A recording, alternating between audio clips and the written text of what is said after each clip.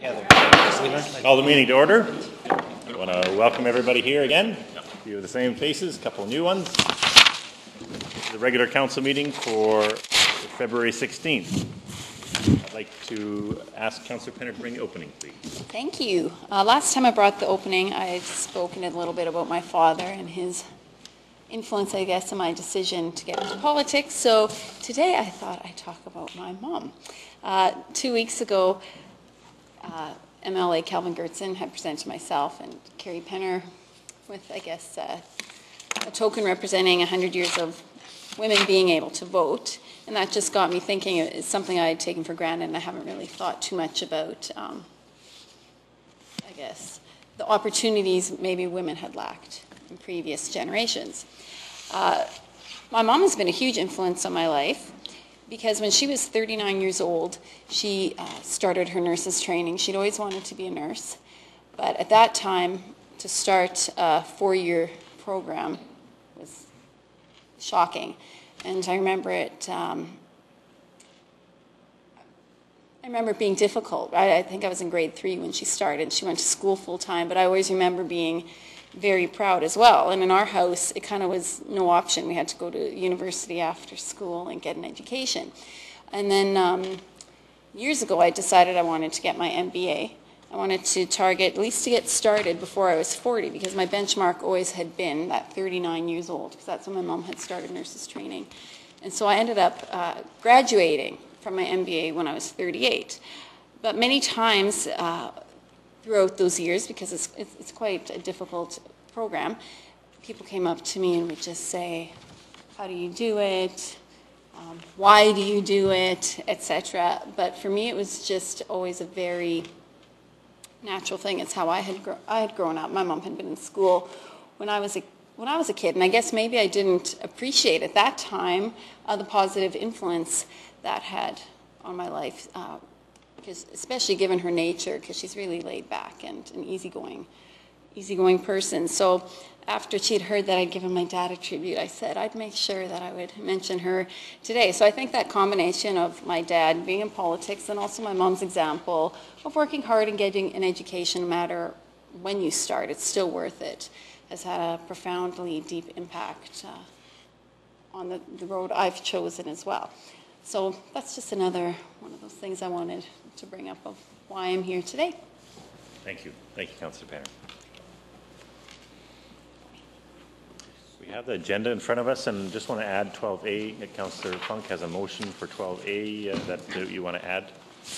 You'll tell us about it later on. We have the minutes in front of us from February 2nd, regular council meeting on page 1. Can I have a motion to approve, please? Councillor Funk, second by Councillor Dykstra. Any discussion? All those in favor? Carried. We have no public hearings, and we have the reports and recommendations from the city manager on page 6. Mr. Workentine, I'll ask you to just introduce this in regards to the Broquerie zoning bylaw. Thank you, Mr. Mayor. Just one point of order before we proceed. The resolution to adopt the agenda was not passed by council. It's true. I'm sorry. I just want to get through this. We have no agenda. Councillor, we still don't have an agenda. I've been accused of. I'll move. Councillor Fair moves that. Second by Councillor Penner. All those in favor? Thank you. Thank you. Thank you, Mr. Workentine. That will be the first and only mistake tonight. Go ahead. Very good. This matter is just for council's information. The city recently received notice of a zoning bylaw amendment 01-2016 by the arm of La Broquerie. The information, including the public notice, a summary of the proposed bylaw amendments, as well as the relating supporting material that was provided, along with the notice, is included in the agenda package for council. The administration has investigated the proposed amendments Also had further discussion with community planning based on that review and the amendments that are being proposed. Administration does not have any concerns, as there does not appear to be any negative impacts that would be incurred for the City of Steinbach, and recommendation is that City Council give favorable consideration and not object to the proposed bylaw amendment. Okay, thank you. Mr. Wilkinson, just there might be a couple questions from Council, I'm not sure, but the first question is in regards to the transition zone that we have agreement with the arm of the Broquerie. Does that come into play at all in the zoning bylaw, or is it not mentioned, or is that part of the official community plan on their part? The transition zone is identified within the development plan of the arm of the Broquerie. The zoning bylaw generally relates to administrative provisions, so the primary guiding document is the development plan. So this does not affect that in any way? No. Good, thank you. Any other questions from Council? All right. Mr. Workney, you do not need a motion for us to not object. Do you need any other motion? At this point, if there is no desire for City Council to register an objection, then the City would not need formal direction, no. Thank you. Does Council wish to proceed with anything? Nothing? Okay, thank you. Thank you for reviewing that. We have 9A, the accounts payable, in the back of the book. I have a motion, please. Councillor Penner, second by Councillor Funk. Any discussion? All those in favor? We have building permits for January on page 27. You see there's just over $1.5 million of building, $1.5 million of building permits for January. Thank you. Second by Councillor Fair. Any discussion? Call for the question. All those in favor? Carried. We have bylaw 2059, the special services, the curbside collection on page 28. Mr. Workington, I'll ask you to just briefly introduce this. We already have approved first and second reading. We're just waiting on third. That's correct. This particular bylaw is third reading to City of Steinbach Special Service Plan 2016-1 and bylaw 2059. It's for the residential curbside waste collection service. The proposed special service plan was for a 3-year term from 2016 to 2018 to permit the city to continue its service of residential curbside solid waste collection. At the public hearing, there was one objection registered. That objection was considered by the municipal board. As per the order that's included within the agenda package, municipal board has approved the city's application, and as such, council may now give this special service plan and bylaw third reading. Thank you. Council, how would you like to proceed? Councillor Siemens. Motion to approve. Approve third reading. Second by Councillor Flagstone. Go ahead. Thank you, Mr. Mayor. This is a request for added fees for residential curbside waste pickup. It's $3 for 2016, $3 for 2017, $4 for 2018, so $10 increase over the next 3 years. And as indicated, the municipal board also agrees that this is a strategy cities should use to increase their garbage rates. Thank you. Further discussion? Anything from council? Call for the question. All those in favor? Carried.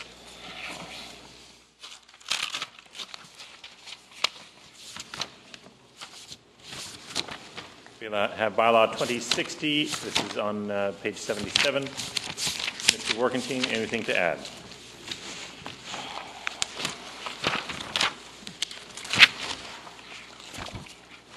This was a bylaw and local improvement plan to authorize the issue of debt for a local improvement project identified as a Barkman Avenue renewal. Again, this particular bylaw has been reviewed by the Manitoba Municipal Board, which has given its approval, and as such, City Council may now proceed to give this debt or this local improvement bylaw third reading. Thank you, Mr. Workington. This is the only debt creation that is going to be occurring in 2016. Is that correct? That is correct. How would council like to proceed? Councillor Spikes. I'll make a motion we give third reading. Thank you. Second by Councillor Penner. Go ahead. Thank you, Mr. Mayor. It makes sense for us to proceed. The total cost of the project of reconstructing Barkman Avenue is about $2.1 million. Just under half of that comes from the $1 million that we're borrowing. Most of the rest of that is coming from funding from other levels of government. So this is a partnership, and so it's appropriate that we move ahead. We need to continue renewing our infrastructure. Thank you. Further discussion? Anything else from council? Seeing none, call for the question. All those in favor of third reading? Carried. Any questions of council? Seeing none, we will then move to correspondence. 11A, Seine-Rat River Conservation District. This is on page 89. Any questions? Seeing none, we also have 11B, Seine-Rat River Conservation District Management Report, page 92. Any questions? It is information. And Conservation District Programs, the Provincial Update from December 5th, 2015. This is on page 94. Any comments or questions? Take it as information. We will now move to our delegation, the Steinbach Chamber of Commerce. And we want to thank the Chamber of Commerce for coming to see us here today. This was a request after a discussion that took place between myself and the Executive Director. And Mr. Schmidt, I believe you're on, so I'll get you to take the podium. Please just state who you're here on behalf of, and you are on camera. So. I'm here on behalf of the Steinbach Chamber of Commerce. My name is Tim Schmidt. I'm the Vice President of the Chamber of Commerce.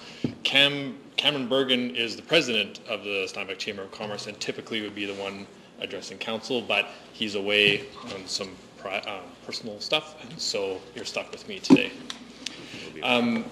So thank you, Mr. Mayor and Council. I'll just read, we kind of prepared a statement so that it's a little bit organized rather than rambling, because I'm a bit of a rambler. So I'll just read it. On behalf of the Board of Directors of the Steinbach Chamber of Commerce, I would like to thank Council for your consideration and urgency to act on the issues related to the recent mobile sign bylaw. We recognize and appreciate Council's concern for the needs of the business community and the ability for commerce to continue in an effective way.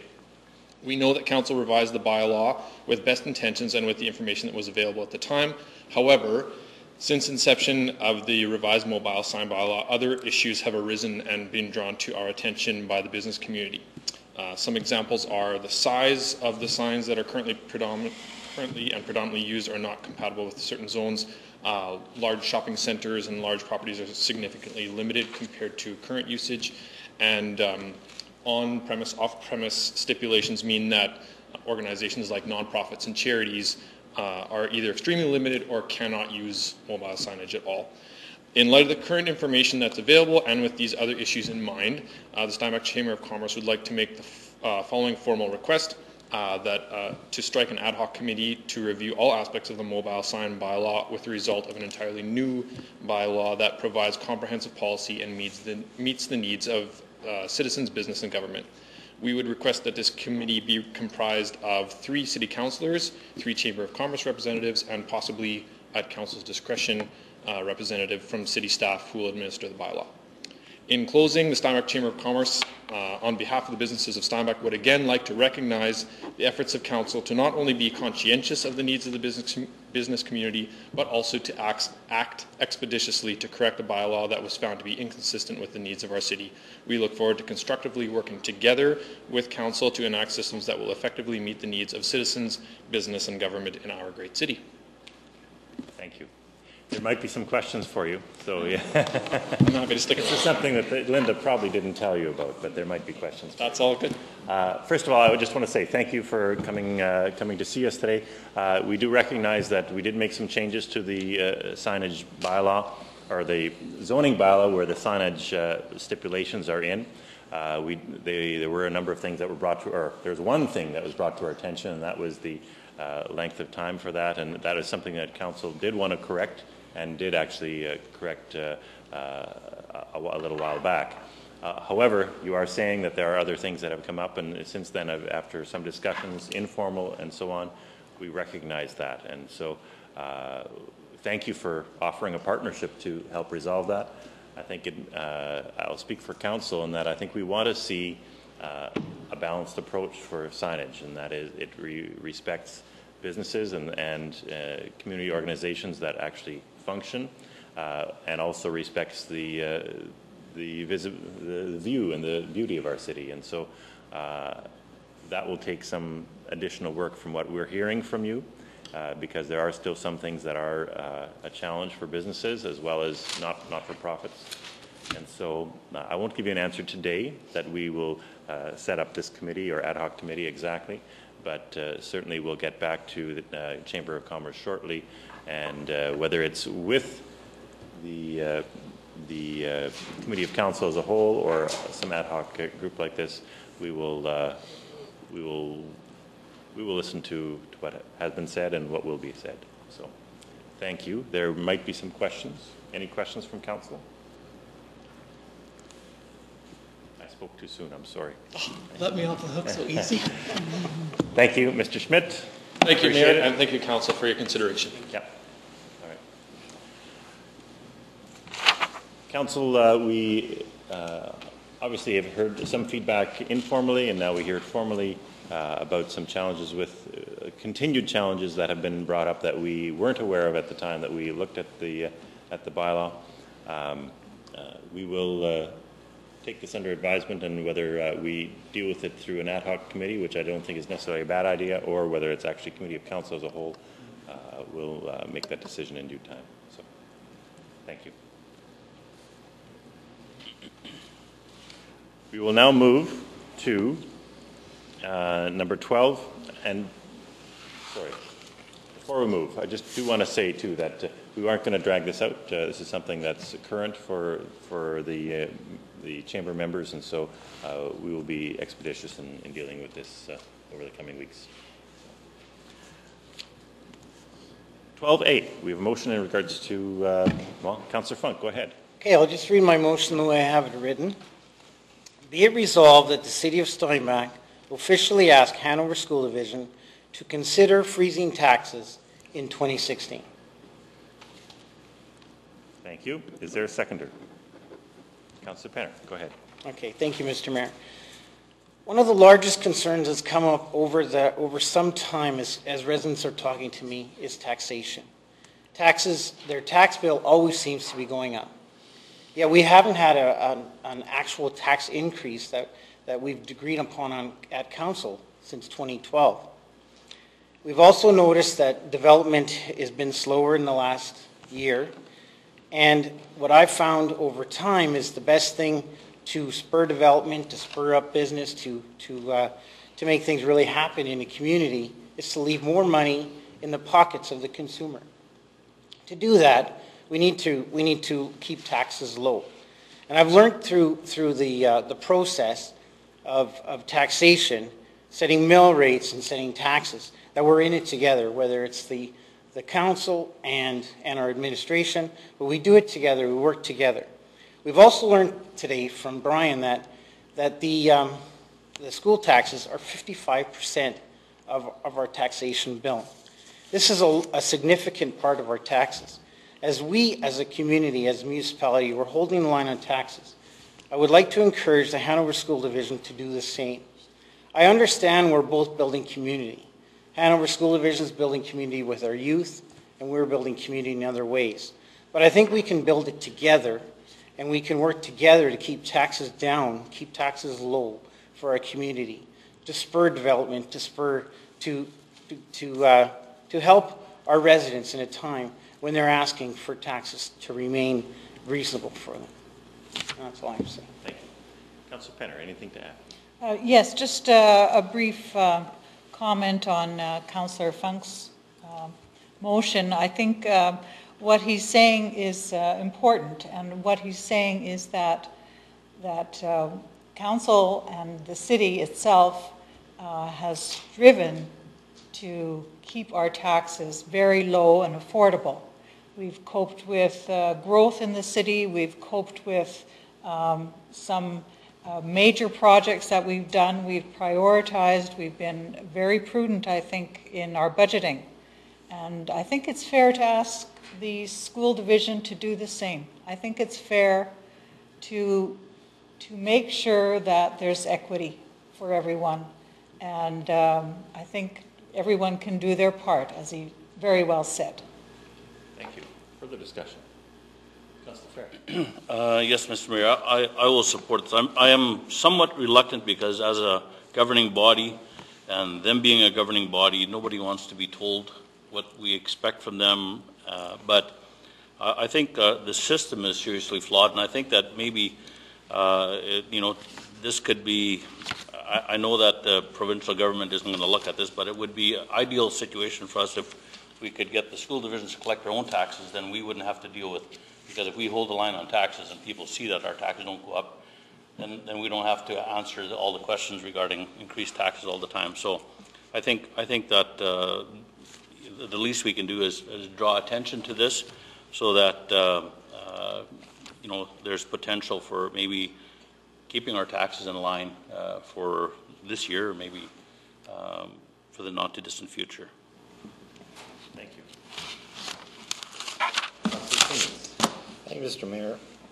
I'm not a quandary here, but I think I'm going to vote against this motion. I'm a little bit uneasy writing a formal letter to the Hanover School Division without first having a discussion with them. In the past, we have met with the Hanover School Division as a council, and we have had these discussions. And I think at this point, I think that would have been a more prudent way to go, and then write a formal letter as part of the discussions. I agree with the intent of the motion. I agree that we do need to raise that awareness. I think the provincial government, through AMM, we do continue to raise that issue. But at this point, the way it stands, a formal letter in this regard, I don't know if that's the first step in this. I think open discussion would be the first step. Thank you. Further discussion? Seeing none, anything in closing? No. Council, I think for the last 4 years we've had no tax increases brought forward by the city administration and by this council. We've worked very hard to stay within that, and sometimes to a fault. We do limit what we can do then because of that. But we also do have a very competitive city. We have a city that has the lowest taxes of any city in Manitoba.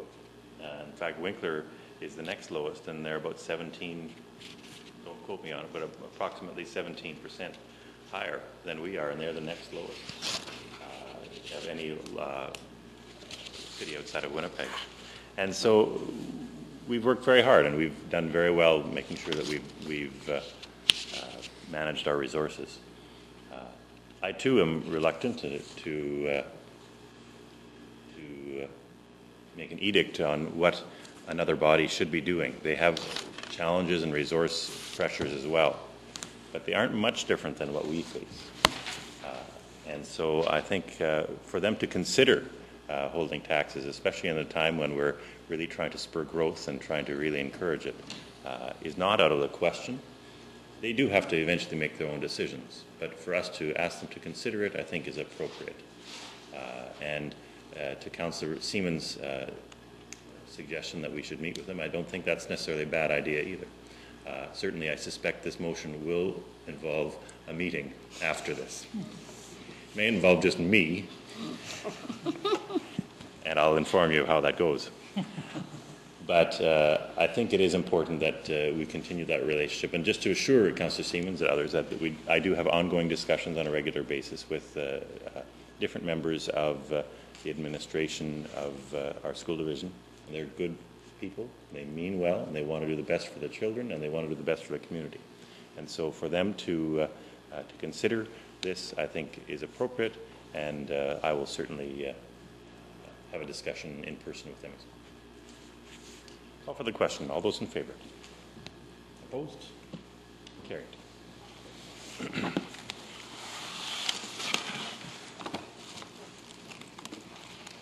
Thank you, Council. Can I have a motion to adjourn? Councillor Penner? Councillor Penner. All those in favor? Carried.